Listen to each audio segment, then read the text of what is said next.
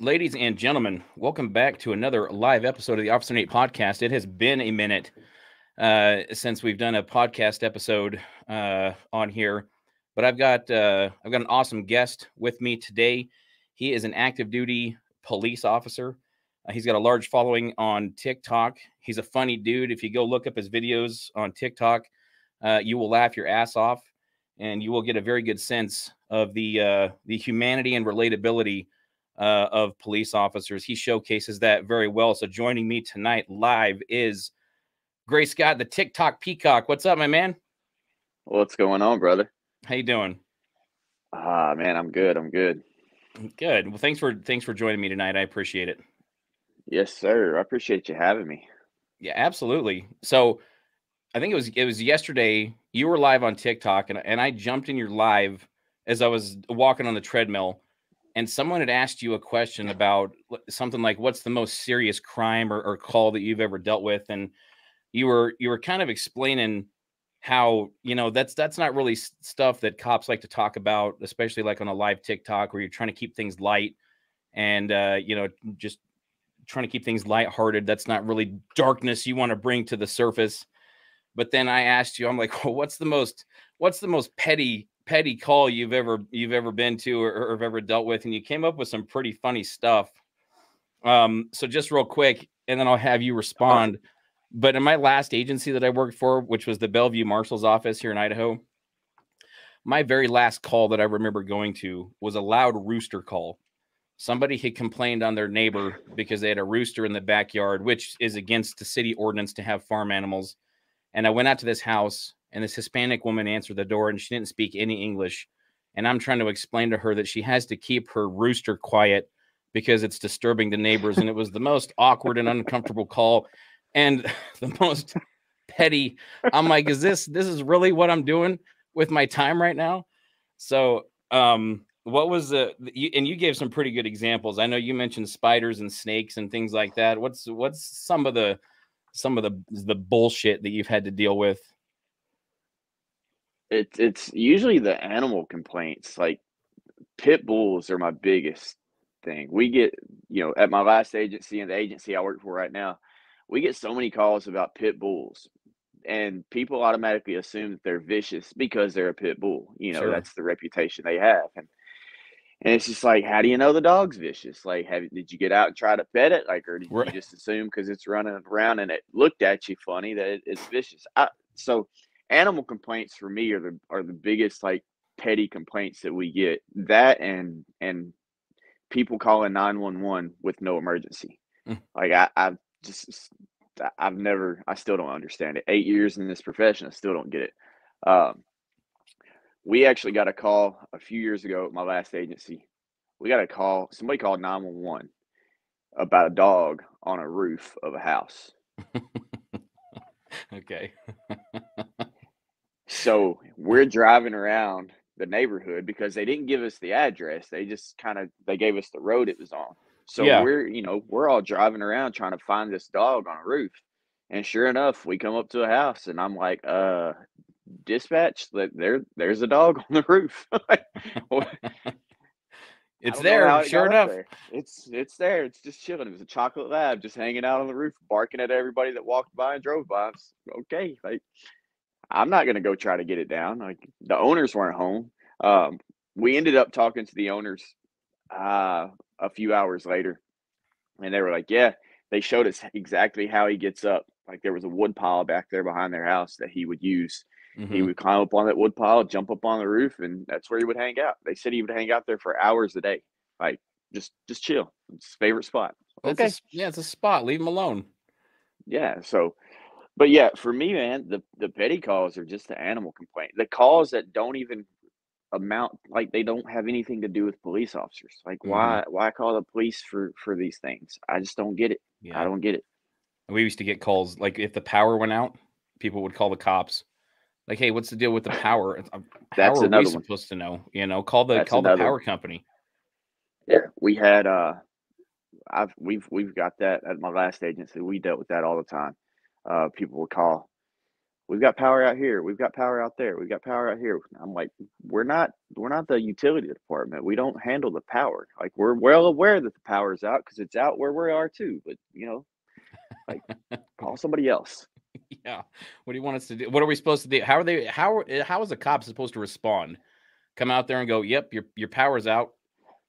I'm Sure just is. let me walk through the house real quick. Yeah, the Yep. light Make sure the switch light doesn't bulbs work. are plugged Yeah. in.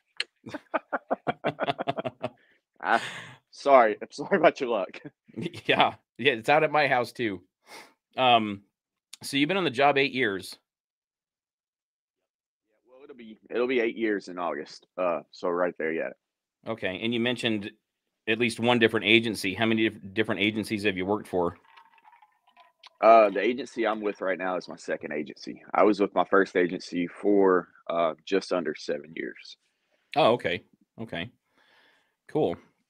So, and just patrol, have you worked different Uh, assignments or? so at my last agency, both agencies I've worked for are smaller agencies. My last agency, they had a SWAT team. About a year after I was hired, we implemented like a gang investigations department, if you would. Yeah. So myself and another officer took over that. We were the gang investigators of the department or the agency. Mhm. So we would do a lot of gang saturation patrols with other departments around the area. I was on SWAT. I'm still SWAT certified. So I did SWAT. I was also a bike patrol officer, so I got to ride a little bicycle around town every now and then. Uh-huh. Um, let's see, what else did I do? I think those were that was the three like extra duties that I had. Other than that, I was patrol. I was a sergeant in my last agency, and now I'm just bottom of the totem pole with this one. So Yeah, was there something that caused you to switch agencies? I mean, it was some issue with your previous department, or you just found a better yeah. opportunity at your new one? So last year I went through a pretty bad divorce, Ah. and if anybody's been through a divorce, they know how it goes, and it weighs on your psyche a little bit. Mhm. And I say a little bit, but a lot. So I'm not gonna say that my performance like didn't waver. It did. It definitely affected me Sure. to the point to where I ended up losing my job with the last department. And Okay. it is what it is. At the end of the day, um, I didn't understand why when it happened, but Mhm. today the agency that I'm with now, I guess you could say the grass is greener on the other side. So Well, that's good. Dude, I've had a similar experience. I only worked for 2 agencies during my tenure in law enforcement, and my first agency was with the Twin Falls Police Department, and I worked there for about 12 years. I got fired from that agency as well, not for doing TikToks that went viral or anything like that, but I went through a divorce, um, you know, another like failed relationship after that. Those things cause those things sort of bleed over into your professional life. And once, I mean, I kind of get this feeling that it's a trend with administrators like chiefs and captains, mayors, things like that once they see that you're human, and that you might have a weak side, a vulnerable side, and sometimes that might affect your work performance, they kind of have their eye on you. And they're not gonna, they usually don't let up. And this is not me playing victim. This is not me being paranoid about police administrators. I've heard this from several officers that if you show a sign of weakness or a sign of slowing down in any way, then they view you as kind of a wild card, and they don't like that. And after you're labeled such, they're looking for a reason to get rid of you. absolutely. In my social media, my TikTok, I feel like it played a big role in it too. Yeah. Um, I had gotten into not really trouble, but they had an issue with my TikTok. They were okay with me posting when I initially started posting on TikTok and doing TikTok. They were okay with me posting uniform and doing all of that. And Hmm. then as my account began to blow up and I began to grow and my videos began to go more viral, they finally shut it down and said, "Hey, we don't want you posting in uniform anymore, and we Mm-hmm. want you to go ahead and take down all the videos that you have as well." So I had to remove my first my first ever video I posted on TikTok uh, was a duet with Officer Kingery. Mm-hmm. Had like 5 million views. I Yeah. gained like 10,000 followers within like 3 days off of that one video. Uh-huh. Um, and then I had two or three more videos that went incredibly viral. So yeah, I had to take all of it down. So I lost all of that. Um, but the agency I'm with now, they're extremely supportive of my social media and what I do on social media. Um, I explained to them when I went through the interview process that my social media for me is it's a way to humanize the badge, and it's a way to show people that we are human and that we have a life outside of being cops. We're Yeah. not these mindless robots that people seem to think we are, that the media portrays us as. Like, no, I come home and chill just like anybody else. I crack open a cold beer, I watch TV, I mow the yard, whatever I do. Mm-hmm. Well, So and it's a great way to do it. And it's too bad that your previous agency, that they decided to take that route. I mean, I don't know. I imagine it might have had something to do with somebody complaining about one of your videos or something. At least that's how my I'm sure. experience went. Hmm. You know, it's funny because your administrators. Okay, so with my experience with the Bellevue Marshal's office, my marshal, right, my boss, the head honcho, she was all about it. She loved my TikToks that I did in my uniform. Just like you, I was about humanizing the badge, showing the human, relatable side of police officers. We're human beings just like anybody else. We can be silly, we can joke around and mess around, and have a good time. And my videos became very popular. They loved it. I had quite a following. Hmm. Um, but then I did that LeBron James TikTok and sort of wandered over into the political realm, and that's when everything went sideways because I worked in an area that was very liberal, Yeah. and they did not like that one bit. Of course, and they fired me for social media policy violation, even though they had no issues with any of my other TikToks that I had done right up until that one. So, and it was because they started getting complaints from a lot of the liberals, residents in the area, and of course, it kind of ruffled their liberal feathers as well. Oh, absolutely. You've got a liberal mayor and a liberal city council, the entire city council, and you make a video supportive of law enforcement, which for some reason seems to be a partisan issue. Mostly conservative America are supportive of law enforcement, and yeah, they didn't like it one bit. But up until that point, they didn't have a problem with me making the Bellevue Marshal's office look good with my other videos. So I get And where you're that's coming from. that's yeah, that's kind of, when it was brought to my attention that they wanted me to go ahead and pull the reins back and stop posting in uniform and take everything down in uniform. There was complaints. Obviously I don't know who complained, but I don't live in a very big town. I live in a pretty small town, so Mm-hmm. where everybody knows everybody. It's very political. Um, so it is what it is. I don't have any ill will towards them, and I don't have any bad thoughts towards the last agency I worked for. There's a Sure. lot of good people there, and it is a good agency. It's a good department. So yeah. Well, that's good. I mean, yeah, there's no reason to hold grudges. You do what you do and you Oh move yeah. on. So I mean, Right. you're still. I mean, you've got a large following on TikTok. You've got Yep. like over 300,000 followers, I think, the last I checked, and your videos do very well. They get lots of views, lots of engagement. They're funny.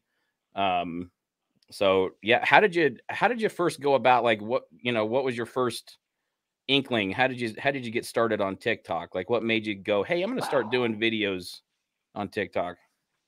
I've always enjoyed social media. At my last agency, myself and another officer, we actually started making these videos on Snapchat with like the funny filters, the Mhm. big mouth filter. There was a filter that we used with like these big glasses, made your face huge and your mouth real small. We just started using these filters and we come up with these alter egos of Officer Doolittle and Officer Doohickey. And we just kind of did our own little skits Mhm. and we would post them on Facebook. This is before I even knew about TikTok. Yeah. We would post these videos on Facebook, and on Facebook they would, get 10, 20,000 views, Hmm. and people loved them. They loved them. Um, Once COVID hit, and I feel like majority of creators on TikTok got on TikTok during quarantine, Yeah. because what else do you have to do? You sit around the Right. house, let's watch some videos on our phone. Yeah. Um, so when quarantine and COVID hit, I remember I was laying in bed with my now ex-wife, and she was laughing her ass off. And I'm like, "What are you laughing at?" She's like, "Oh, I'm watching TikTok." And I was like, "What the hell is TikTok?" So she starts showing me some of the videos she's watching, and I'm like, "It's pretty funny stuff." Hmm. So I downloaded it. And initially, I downloaded it with no intent on ever making content or making videos or anything like that. Just downloaded it to watch videos. And then people in my hometown, they were like, "Hey, you should do these. You would be good at it. You're funny. You got a good personality. We think you'd be good at it." So that's when I brought it to my chief's attention. Said, "Hey, would you be okay with me doing TikTok videos as a way to humanize the badge?" Yeah. At the time, he was completely okay with it. So it was kind of, I guess you would say, not necessarily peer pressure, but just people encouraging me in the community to branch out and try it. Yeah. Um, and it's worked out. It's worked out. And almost, this will be August. August will be 2 years that I've been posting on TikTok, Okay. and uh, and yeah, I'm about to hit 400,000 followers. So in 2 years, almost 400K. I'd say it's worked out pretty well for me. Nice. And you've been able to keep your original account this whole time? Yeah, I haven't got, knock on wood, wherever some is. My account I'll has do it not been for you. banned ever. That must be that must um, be nice. yeah, I mean, it's at risk. I get that little at risk thing because I'll have videos taken down here and there, Yeah. um, and then I'll get a little notification saying, your account's at risk of being permanently removed or whatever, Yeah. for multiple community guideline violations. But luckily, this has been the same account that I've had for the duration. So Good. Hopefully it stays that way. And like I said, it sucks when you have a large following and TikTok pulls the rug out from underneath you and you got to start all over. yeah, and I feel like, especially being in law enforcement and being, a presence on social media such as TikTok, because TikTok is huge. Hmm. Uh, I feel like just being in law enforcement and having, once you reach a large following and get a large following, I feel like that's when, people start to get banned. You see, like Officer Kingery last year got banned at, over 1 million followers, Hmm. and K9 Mattis got banned, and then he's verified. I'm like, how do you ban a verified creator? Yeah. But um, so I'm not gonna say it'll never happen. I hope it doesn't happen, but that's why I try to keep my content the way it is. I try to keep it as fun and uplifting and positive and things like that, so I can stay on the right side of TikTok. Yeah. Yeah. It's yeah, don't venture over into the political side because that just I mean, and I'm not blaming anybody. That was me. I did Right. that TikTok and that pulled me over into the political side of things. And of course once you're in there, you get the big liberal Oh yeah. creators that come after you. And I was banned on the 4th of July last year. My original account was banned at almost 600,000 followers. And I thought, wow, what on the 4th of July of all of the days. But yeah, and again, I started getting political, which that's fine.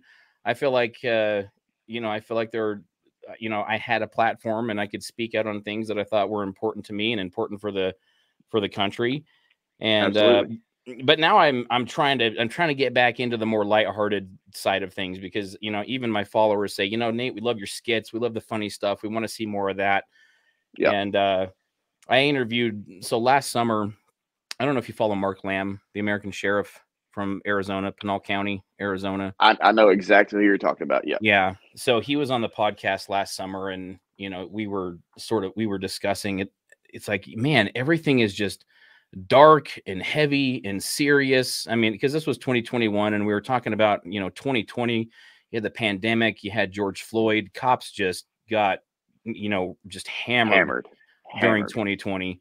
And it sucks that you have to address some of that heavy, serious stuff sometimes. And so now I'm trying to pull it back over into the, put more levity into my videos and, do some Right. more skits that people enjoy. And but every now and then I get a wild hair and I gotta do something, political to try and stick it to the left a little bit. But that's my own fault. Yeah, I've completely stayed out of the political realm through my entire TikTok stint, and I chose to do that one because once you start talking politics, everybody has such strong views. Yeah, Everybody, and it becomes such a it starts a lot of drama that doesn't need to be started, and I like to keep my stuff drama free. sure. So anytime I've ever had anybody come in my lives and Trump 2020 or vote for Biden or whatever or anything political or ask me what my political stance is, I'm like, I don't talk about it. I'm not talking about it. We're not talking about it. And if Yeah. you continue trying to talk about it, you're going to get blocked. I'm just not doing it. I don't want to go down that rabbit hole. Yeah. I don't shame anybody. I've got several good friends on TikTok and Instagram that their entire accounts are nothing but political, Yeah. and I got nothing against them. You do your thing. That's just not for me. I remember seeing your video with the LeBron James thing. I remember seeing that, and I laughed my ass off. I thought it was hilarious. So Well, I appreciate it. that was just me. Well, a lot of people did, but I mean, it was there. I had a ton of support, but I also had a ton of opposition. There were a Oh, ton of haters absolutely. that came out of the woodwork and just they wanted me dead. I mean, there were people, they threatened me, they threatened my family, they threatened my Hmm. daughter, they threatened the cops that I worked with. It was insane. It was very surreal. It was a very surreal experience to see the amount of people that came out in support. Um, Yep. Emails, letters with money in it, um, text messages if they had my number, DMs on Instagram, Facebook, TikTok. I couldn't keep up with all of the messages. Our department's um, internet server actually shut down because there was so many emails coming in from people wanting to either show support or people wanting interviews, things like that. But there was almost, I mean, an equal amount of haters and people opposing, who wanted a piece of me. They wanted me fired. They wanted me gone. They wanted me canceled. They wanted my Oh, accounts absolutely. banned. You know, and the one thing I noticed, the one thing I've noticed is that the haters are much more persistent than the supporters, Oh, which is sad absolutely. because support, I mean, they got things to do. They got other things to do. They got jobs, they've got their lives, they've got their, they've got kids, they got responsibilities. And, the people, it seems, who are in opposition of, law enforcement and conservatism and things like that, don't have much more to do except troll the internet. So Exactly. that's their full-time job. And they came I after me oh hard. Yeah, I've obviously being a cop and being a larger presence on social media, I get my fair share of hate. I would Hmm. say majority of the comments I get, especially on my law enforcement related content, I, 95% is very positive and very supportive. Every now and then I'll get one of those hateful comments, especially if I have a video that blows up or goes viral or whatever. Yeah. Those will tend to get more hate, but for the most part I get so much support. I've had the threats. I've went through, back when TikTok allowed people to send you messages that you weren't following back. um, I remember getting death threats and Hmm. getting, you know, people sending me messages saying that you don't deserve to live, your kids don't deserve you as a father, you need to go to work and get shot tonight, and just all those things. And I'm like, how do you like why? Like, what is your purpose? Like, does that make you Hmm. feel better Hmm. to wish death upon somebody else just because you don't like me for what I wear? Because Yeah. that's essentially what it is. It's what I wear. It's not who I am. Uh, I've been down that road as well, and it kind of weighs on, it'll weigh on you a little bit. Even though most of these people will never ever meet you or never see you or anything, still kind of weighs on you just to know that people are out there and they want to take your life for nothing more than the fact that you're a cop, for the Yeah. fact that you wear a badge, you put on a uniform, and then that's what you chose to do, as a career to support your family. People want to kill you for it. Hmm. And to me, it's just, I've never been able to fathom it. I came into law enforcement when um, the Ferguson, Missouri The issue was going on Michael with Brown case. Yeah, Michael Brown. Yeah. Um, I was actually in the academy when that was all taking place. So I came into law enforcement at a sticky time. Yeah. And then, from there, it was just a snowball Hmm. downhill from there. Um, and then, of course, the George Floyd incident in 2020. But yeah, it's definitely, being a cop today is not an easy thing to do. And there's a lot of cops that are leaving the profession because they can't handle the stress of what we have to face and deal with every day. Yeah. Well, and not only that, I mean, I've I've been contacted by several people. I mean, including, I don't know if you heard of Officer Matthew Dagus from San Diego County or La Mesa PD. There was an incident with him. I think it was last year where he dealt with a black person, a black suspect, low level use of force. The guy was getting in his face. He had to just grab him by the shoulders and kind of push him back down onto the bench that he was sitting on because he kept standing up and kept just acting kind of froggy, kind of suspicious, and ended up putting him in cuffs. Cited him with a misdemeanor and eventually let him out of handcuffs and let him go. Well, BLM rioted, tore up the town of La Mesa, and then the DA there, Summer Stephan, prosecuted the officer because they had hired an outside and private and investigative agency to investigate him to determine if there was, if he was culpable in any of that, if there was any wrongdoing on his part, and they determined that he falsified his police report, right, quote unquote. And she charged him. They went to trial. He was acquitted, but we're seeing a pattern of that of woke DAs prosecuting police officers for doing their jobs. And so, I mean, I can't blame police officers for either walking off the job or people who have aspirations of going into law enforcement and saying, nope, no thanks. I don't want to get involved with that, Yeah, I'm just the because same of the way. I'm the atmosphere. same way. I know people personally who have left law enforcement for just the reason of the stress. Yeah. It's a stressful situation, and I tell people all the time that I don't stress about. I mean, I'm not going to say I don't stress about normal everyday life, because we all do and to some degree. But I really don't stress about it to the point to where it worries me, or I get bothered by anything. The one thing I stress about is going to work every day and getting in my patrol car and knowing I have a target painted on my back just Hmm. because of the fact that I decided to be a police officer. Yeah. Um, so I stress about making it home safely for my family, and for my partner to make it safely, home to his family. Like, those are the things that I stress about. Yeah. And I don't think that the general public understands exactly, how it feels to have a target painted on your back every day just because of what we chose to do with our lives. Yeah. You know, You I know, try to tell people all the time that, the badge that I wear does not define the person that I am. right. Instead, I define what it is to wear that badge. Yeah. Which is great. And I wish more officers felt and thought along those same lines. The best training that I ever went to was emotional survival for law enforcement. It was taught by Dr. Kevin Gilmartin. I don't know if you've heard of him or if you've read his book or been to his training, but and he was actually featured in the series Southland. They actually had an episode where these officers were handed his book and told to read it.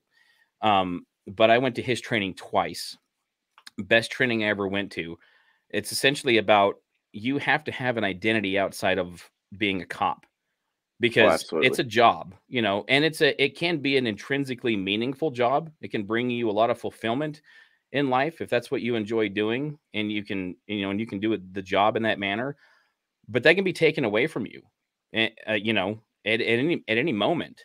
And a lot of cops do, they make that their identity. They live, eat, and sleep and breathe police work. And if for some reason that's taken away from them, then it's a total crisis. And they have to kind of figure out what life is again. And his Hmm. training is about, listen, the police work is your job. It's your career. It's not your identity. It's not who you are. You need to have hobbies. You need to have relationships. Your relationships are the most important, whether it's with your spouse, whether it's with your children, with your parents, brothers, sisters, friends. And you have to have hobbies and other things that you do that make up your identity outside of police work, because police work will take everything from you and give you jack shit in return. It'll Absolutely it'll right. chew you up and spit you out. Yep. And if you jump in with both feet and give everything to law enforcement, you're not going to get much back. As you know, it's a thankless job. Like you said, you got a target on your back every day. And there's not very many people who extend their hand to shake your hand and say thank you for the work that you do. It happens very seldomly. Yeah, I agree with you 100%. I've always been the type that, I don't bring work home. Even when I was in the military, I don't bring work home. I leave when I take that uniform off, I'm done. I'm Mhm. done being a cop for the day. Then I can become dad. I can become, boyfriend to my girlfriend that I have. I can become son to my parents, friend to all the friends I have. Yeah. Once that uniform comes off, I'm no longer Officer Scott. I am Yeah. then Gray Scott, or Yeah. to everybody on TikTok, I'm TikTok Peacock.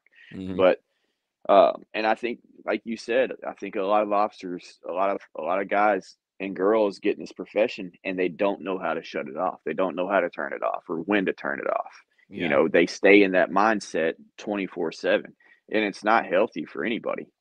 No.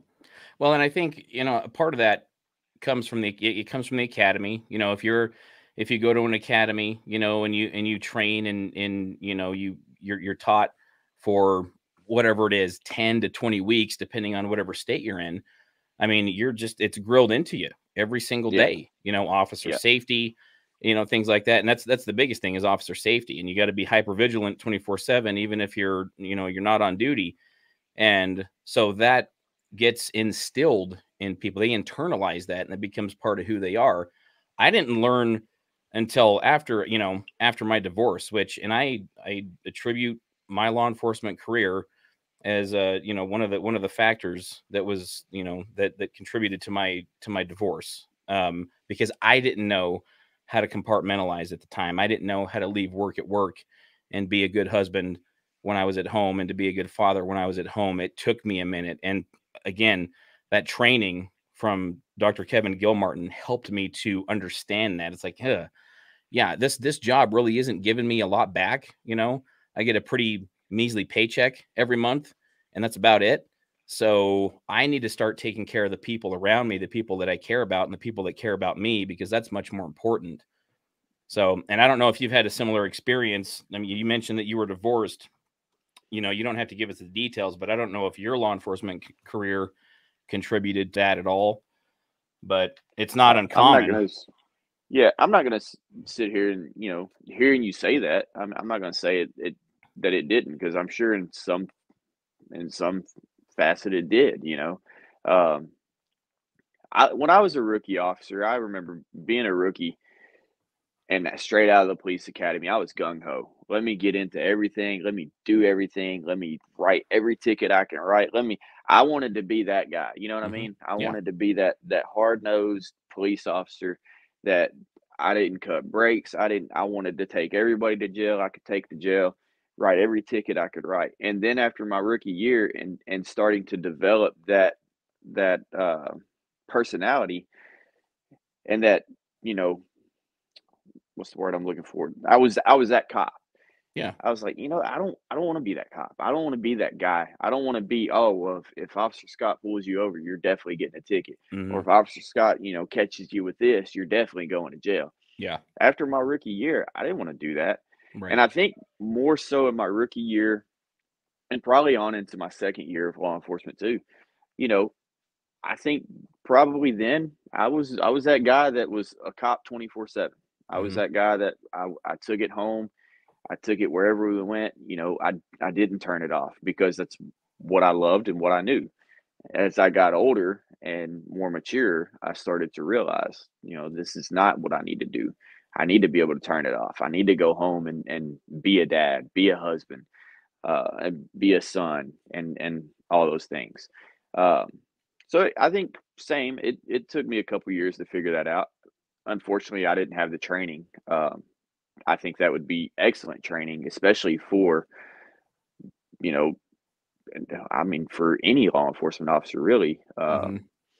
The new guys, especially. I think the new guys really need to be able to understand that before they get to a point in their life where there's no turning back. Yeah. Yeah. Because you can. I mean, you can. There is a point where you're like, wow, I've been so enveloped in this job that I have neglected literally every other part of my life, Right. and it's falling And apart around me. you're going to ruin friendships, you're going to ruin relationships, and then once it's all done and said, it's like, well, shit, now what do I have? I've got Yeah. this job. Yep. Got this job where, I mean, in Idaho, the median salary for police officers is 44 grand a year. Is Mm, that worth sacrificing a relationship with your spouse or your right. brother, your friends, your kids? And, for me, it was my daughter. I have one child. I have one daughter. She's 17 now. And that was a wake up call for me, after my divorce. And I realized, man, this job is consuming me. And I need to put up some walls here. I need to compartmentalize this because I did not want to lose my relationship with my daughter and be that deadbeat father, that kind of like the Right. stereotypical, salty detective you see in the movies who, doesn't see their kid very often. You know what I mean? I mean, that's a 20, real thing. just, And I yeah, wasn't going to just be that. 24/7 work. Hmm. Yep. I wasn't going to do that. And so, and thank God for that training. Like I said, I went to it twice because it was so good. I'm like, I need to hear this again. I need a refresher on this. And, Dr. Gil Martin, he's funny, former Marine, former law enforcement, so he's got all of the experience, all of the training, obviously the education. And, the premise of his training is, look, you need to realize what's important. Yeah, police work is important. Sure. We need good men and women doing that job. But at the end of the day, your family is more important. Your close Absolutely. relationships with your friends are more important, and your mental health is more important than this job. Yes. I think, I did a podcast last year with a guy named Josh. He's got an organization called What Makes Us Fire. He's a firefighter out of, Okay. I think, Houston, Texas. And he's got an organization called What Makes Us Fire, and that's actually the name of his podcast as well. I met him through TikTok. He came into one of my lives last year, and was like, "Hey, man, I'd love to have you on my podcast." And his podcast is strictly about mental illness and mental Hmm. health awareness in public service. Firefighters, cops, EMS, military, um, anybody that works in civil service. And the the whole premise is just basically talking about the stigmatism of mental health. Hmm. It's something that nobody wants to talk about. Nobody wants to check on. Nobody, Yeah. everybody's so worried about your physical health. Well, how many push-ups can you do? How can you run a mile and a half this much time? Yep. How's your physical health? But nobody really checks what's going on up here. Yeah. They're not worried about that. And so his organization is there to try to open up that realm, for first responders and give first responders like a basically a platform to talk and say, well, this is what I have. Yeah. Um, I think his organization they're still getting all the things turning, but they're trying to make it to where if a first responder needs to get help, mental help, they need to go to therapy or whatever the case may be, and they have to Mhm. miss work, his organization is going to pay for their bills and all the things they need to do while Yeah, he's off of work, because obviously workman's comp's probably not going to cover that. sure. Um, so it's a really good organization, and that podcast last year, I think me and him ended up talking for like 2.5 hours. Yeah. We went well over the time that we expected to, but it was Mhm. just such a deep and good conversation between the two of us. That I mean, I don't, it was a good experience, and he's a great guy. Well, like you said, mental health is one of those things that there's a stigma attached to it where people feel like, oh, I can't admit that I need somebody to talk to, that I need some assistance with this, or else I'm going to Yep, be viewed as weak, and then I'm going to have that, exactly. I'm going to be labeled that way, and we need to get away from that way of thinking. And I talk about this in my book, so this is not a secret, but the best thing I ever did for myself was go to counseling. I actually was Hmm. put on FMLA for 3 months with my first agency, and got counseling during that time weekly, and it was the best thing that I ever could have done. And it's just, if nothing else, it's just cathartic. It's a way to get the poison out. You know what I mean? It's kind of like if you're sick to your stomach and you need to throw up, and you throw up and you feel better. Like, if nothing else, it's good for that. But it does help people sort of heal and acknowledge, some of the secondary and vicarious trauma that they experience on the job. It builds up, especially if you're working cases like sex crimes involving children, or you're working, homicides, suicides. Those things will take their toll. As much as you want to be Oh, the tough guy absolutely. and think that you can deal with all of it, especially if you're a family man and you got kids and you got people that you love around you, you start to internalize that stuff, and it will affect you. And if you think you're the tough guy and you don't need counseling, I'll put money on it that eventually it's going to catch up to you, and you're going to need it one way or the other. I remember the first call I ever took involving a child, a death of a child. And I remember it like it was yesterday, and I'll never forget it. My children were very young at the time. My daughter was maybe 2, my son was 5, and we had gotten a call about about an 8-year-old girl that was being rushed from one of our like walk-in clinics. Hmm. She was being rushed by ambulance to the ER, not breathing, and they wanted us to basically escort them, even though they're running lights and sirens. They wanted us to escort them because this is a critical situation. Yeah. So of course we escort them. We get to the ER. It's one big family at that point. There, the firefighters, the police, were all working together trying to save this girl's life. The doctors, nurses, everybody. Um, ended up the girl ended up passing away. I think she'd had the flu, Hmm. and but yeah, 8 years old, she ended up passing away, and that right there weighed so heavy on me because I have children. And I think any parent, my lieutenant was there with me. He was in tears. I don't think there was a dry eye in that ER at the time. Yeah. Um, I got off work. I didn't leave work till like probably 1 o'clock in the morning that Yeah. morning, and I drove straight home, bawling my eyes out. And I immediately got home and I went and climbed in bed with my son. Yeah. And I just laid there and I loved on him and I hugged him and just cuddled up with him for a good like 30 minutes to an hour. Got out of the bed with him. I went straight to my daughter's room. She was still in a crib at the time. I jumped in the crib with her and I just cuddled with her for another hour.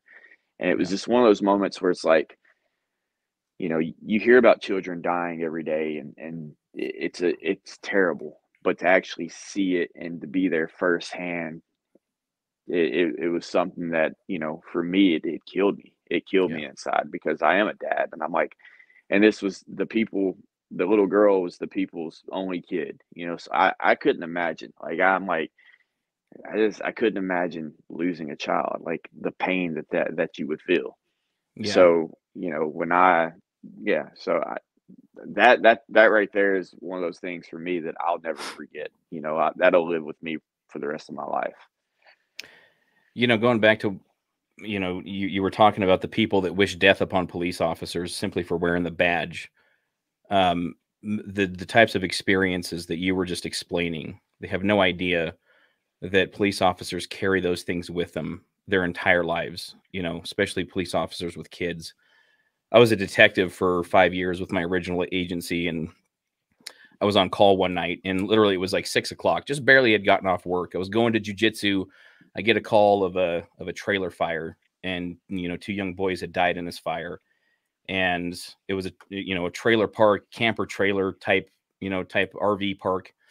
And what had happened was the mother, she had 3 kids, 2 boys and a daughter, and the mother goes outside to make a call on her cell phone, and the oldest boy closed the door. It was December. Closed the door, turned the deadbolt to kind of play a prank on his mom, like, haha, mom locked you out. Well, they had a space heater inside that little tiny camper trailer, and someone left a blanket too close to the heater, and blanket caught fire. The whole trailer went up. The little girl was able to get out through a window, but the 2 little boys got trapped inside the camper, burned to death. And not only dealing with that, investigating that, seeing 2, like a 5-year-old and a 7-year-old boy, burned, charred bodies, going to the autopsy, things like that. But then interviewing the mother and listening to her explain how she tried to literally claw her way through the wall of the camper to get to her boys. Her hands are busted and bleeding and fingernails missing because she's trying to get to her boys. Those are the types of calls that, stick with you. Those are the investigations that you never forget, especially if you're a Absolutely. parent. Mm-hmm. And wouldn't it be nice if people like you were, describing, the people that hate cops, the people that think cops are, corrupt and racist, if they knew exactly how much we empathized with people who lose children or lose loved ones, and we have to kind of experience that with them while we're on the job. Maybe it would help sort of bridge the gap between, law enforcement and the community in general, at least the Oh, community that, absolutely. that opposes law enforcement. Absolutely. Yeah, I've tried to use my platform for the last, 2 years to basically just to show people that cops are human. Now, I'm also a realist, and I also realize that in this profession, as in any other profession, there are bad apples. Mm-hmm. I'm one of these guys that's going to tell you every day, yeah, there's absolutely bad cops in America. I'm not going to sit here and downplay that. Yeah. But I also try to tell people, for every one bad cop you deal with, or for every one bad experience you have with a cop, you're gonna have 10 to 15 good ones. So Mm-hmm. why let that one bad experience or that one bad cop overshadow your mind and cloud your judgment on the way you feel about everybody else? The one Yeah. thing I hear or I get so much in comments, or used to in lives, not so much anymore, but the one thing I would get is, um, all cops in America are this, or all cops in America are that. I'm like, well, how do you know that? Do you know every cop in America? Mm-hmm. There's 950,000 cops in America. Yeah. If you know 950,000 cops, that's impressive, Yeah. but you're generalizing your opinion based on one experience you might have had, or Right. maybe 2 or 3 experiences you've had. But I've as a cop in the last 8 years, I try to sway at least one person's experience or one person's judgment or beliefs or views on the way they look at cops from Yeah. negative to good. If I can get one person to change their mindset every day, then, I feel like I'm making a difference, because that one person is going to go and tell 10 of their friends. Well, Yeah. then their 10 friends are going to go and tell 20 of their friends. And the next thing you know, it's spreading like wildfire. So that's one thing that I've tried to use my platform for. And anytime I deal with people in the public, I promote myself. I say, hey, go check out my TikTok, man. If you want to Mm-hmm. see some good, funny stuff, go look at my TikTok. You'll see what I'm about and who I am. Yeah. Um, so Well, I don't know. no, I mean, that's good. The problem is we're fighting the mainstream media. We're fighting politicians. You Every day. know, it's a it's a losing battle when the cops themselves, they don't have representation. We have to show people ourselves that, hey, we're not the Exactly. bad guys. we're the good people. You know, we've got hearts, we have compassion, we have empathy for people, and we're not out there trying to make people's lives miserable. We're just trying to do a job that we swore an oath to do, literally swore an oath to do. But you know, when you have media and elected officials and other people trying to, you know, vilify the police every day, it's hard. It's hard to convince people otherwise of what they're hearing. I mean, you have people who haven't even had bad experiences with cops. You know, they hear their cousin or their friend or somebody else talk about a bad Yep. experience, and so then, like you say, they generalize that, you know, onto the law enforcement community as a whole. And Yeah. you know, it's not fair, but that's what we have to deal with. It is. I had a kid. Well, this is probably like 3 or 4 weeks ago. Um, I had a child, 10 years old. We had gotten invited to this little. They were having like a youth night at this church, and they had basically invited all the youth of the community to come to this church, and they were playing football, basketball, and they were eating, had jumpers, the whole 9 yards. Hmm. And of course, I'm a big community policing type of officer. I love Sure. being involved in the community. I love being involved with the youth. Um, so this is right up my alley. So I get out there, I'm playing football with the kids, I'm playing basketball with kids, sweating my butt off. And then all the kids, they want to see the patrol car, Sure. obviously. So I take them over, I'm letting them climb through the patrol car, press all the buttons, hit all the, gadgets and sirens, all the night, everything. Yeah. Well, then one of the little boys who happened to be a little black boy, he was about 10 years old, 10 or 11. He gets in my back seat and he's like, "Oh," he's like, shut the door." And I was like, I had the windows down. I was like, "Okay." And he's like, "Just don't kill me." And I took a step back and he's like, "Oh, I'm sorry. I'm sorry." I'm like, "No, no, no. You said it for a reason." Hmm. And he's like, "No, sir. No, no, sir. I'm sorry. I apologize." And so at that point, I was like, "You know what?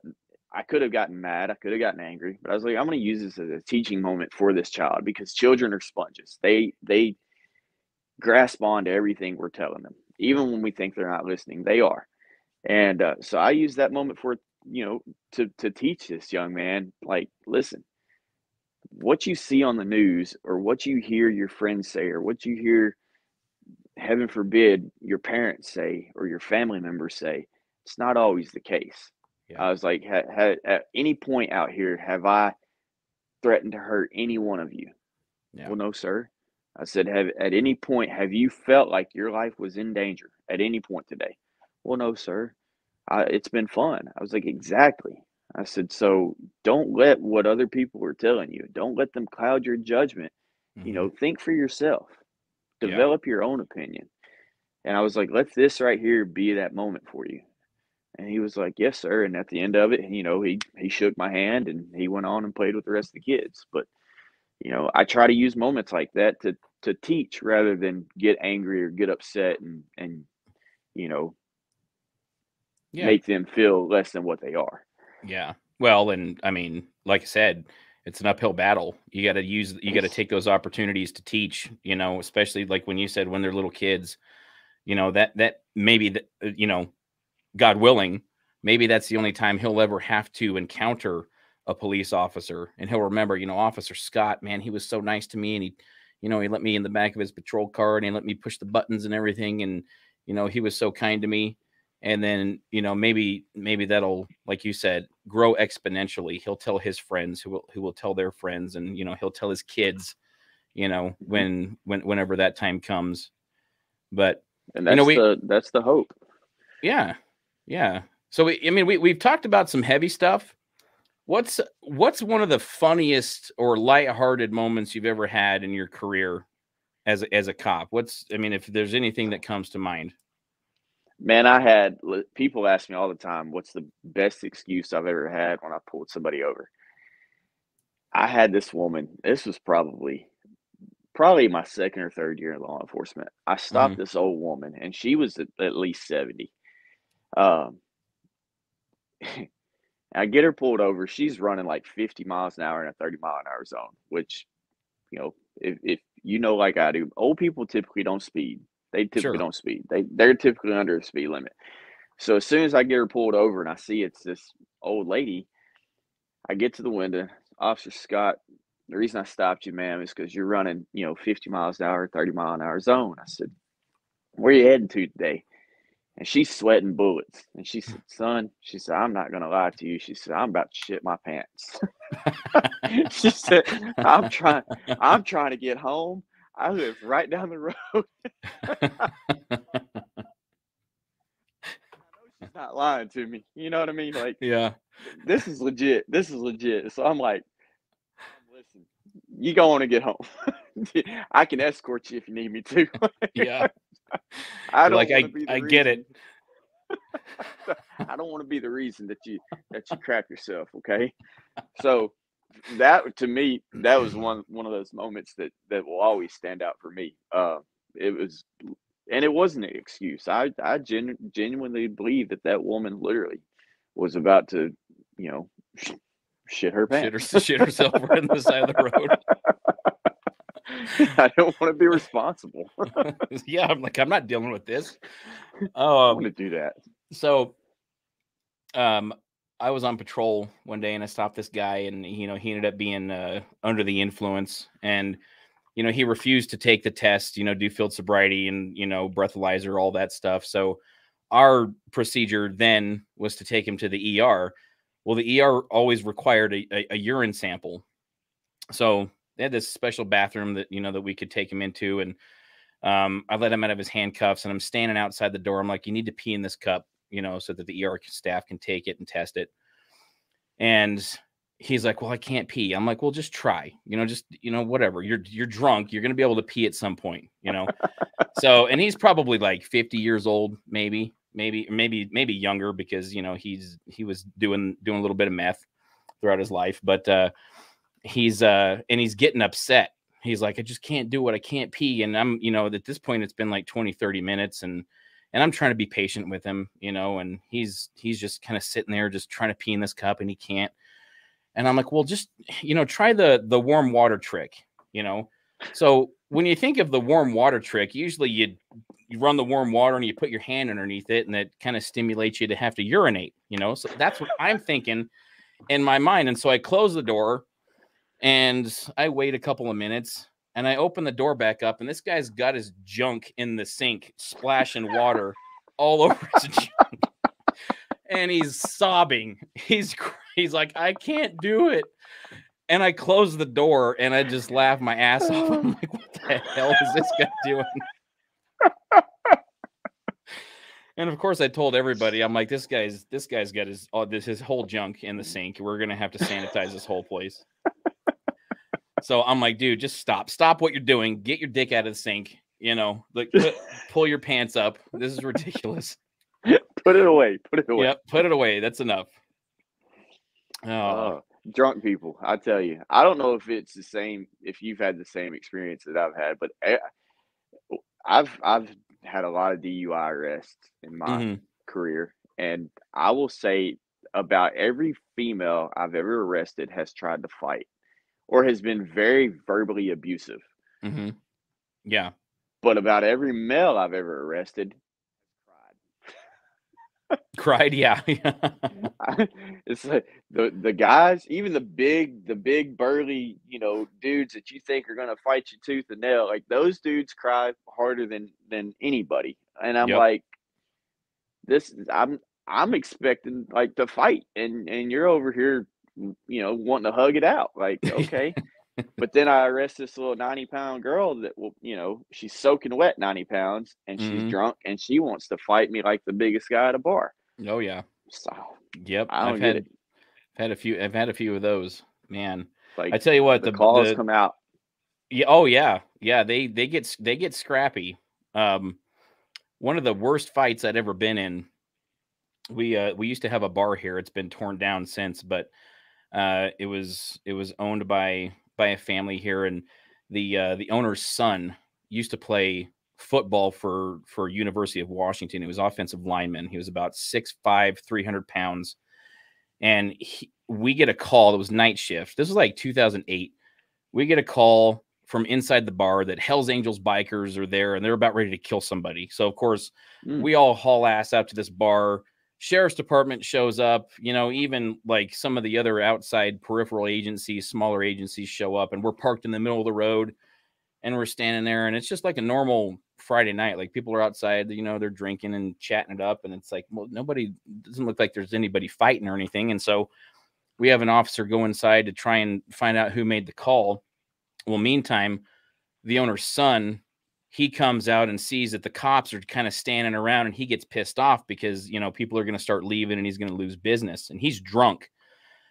And he starts yelling at us, "Get the fuck out of here, you guys. You don't need to be here. There's no reason for the cops to be here." And he's, just yelling and cussing. Well, we had this, this little sawed-off officer. He had kind of a complex, and he goes and gets in this guy's face. And this officer's like 5'9", 170 pounds. And he's in this guy's face, and he's pointing his finger at him. He's like, "We can be here if we want to, and we're going to come in and inspect your liquor license right now."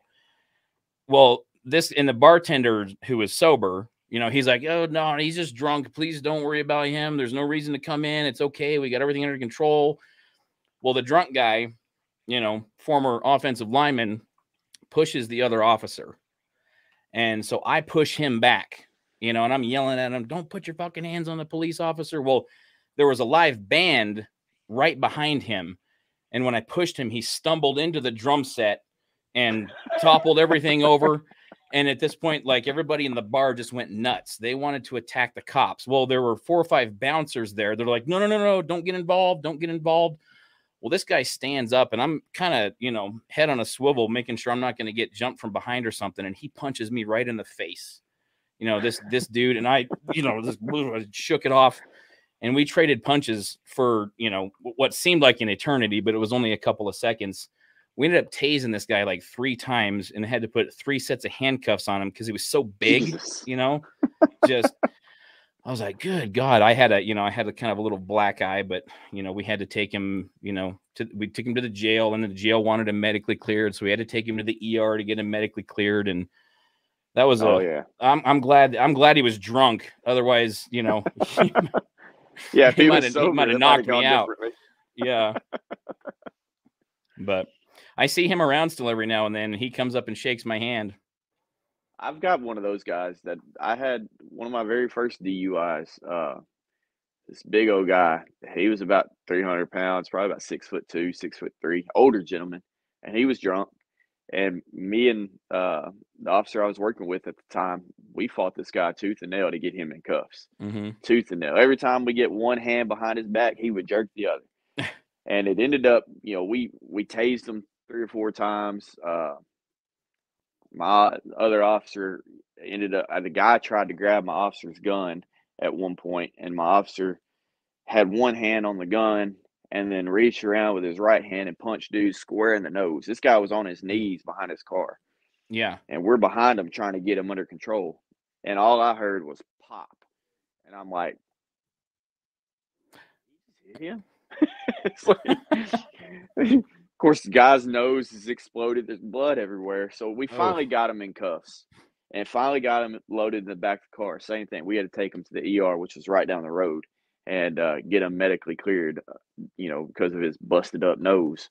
Yeah. But yeah, I just remember, like, I think I was a rookie. I think it was my rookie year. So when he hit him, I was really kind of like, whoa, like, okay, you just hit him. Yeah, this is how we do business over here. All right. But I hadn't realized at that point, I didn't realize that the guy actually had, like, reached around and was trying to get, my sergeant's gun at the time. Yeah. So once he had explained that, he was like, "No, his hand was on my gun." He was like, Mm-hmm. I was like, "Oh, well, that makes sense. I'd have probably punched him too." Like, yeah, that's not smart. Yeah. That's not smart in at the all. heat of the moment. Jeez. But man, people are crazy. Yeah, they are, and they get, especially when they're drunk, they get real stupid, and they get brave, and they get tough. Absolutely. When they're drunk. They're very brave.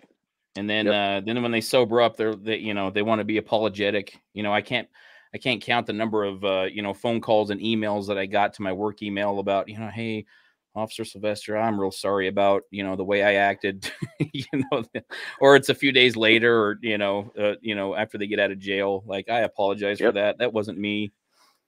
Yeah, But that was this guy. He did the same thing. We saw him. I ran into him. We were having like a festival downtown, like a few weeks later, and he come up to me, he shook my hand. He said, I just really want to apologize about that night. And he was like, I was clearly in the wrong. I was under the influence and drunk. And he said, I just want to apologize to you guys. And I was like, hey, I appreciate it. No yeah, hard feelings on my behalf. So yeah, you're like, I, I'm just I doing thought my it was funny job. how that worked out. Yeah, I'm I just get this all the trying to take time. you to jail. Yeah. Yeah, it's Uh, another day in the office for me. right. Well, let's see. Where can people find you? TikTok Peacock on TikTok, obviously. What about I know you TikTok, got an Instagram account. yeah, Instagram, it's _TikTok_Peacock. You can find me on both TikTok and Instagram. Um, my Instagram, it's more.